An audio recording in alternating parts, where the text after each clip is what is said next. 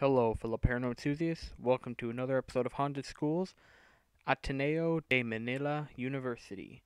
This private research university in Quezon City in the Philippines is the third oldest university in the country and possibly the most haunted.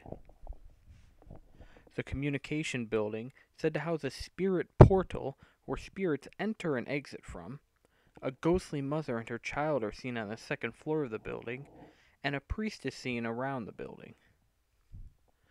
A female spirit is seen in a couple of the dormitories. A deceased janitor has been spotted in the Philippine Institute of Pure and Applied Chemistry building.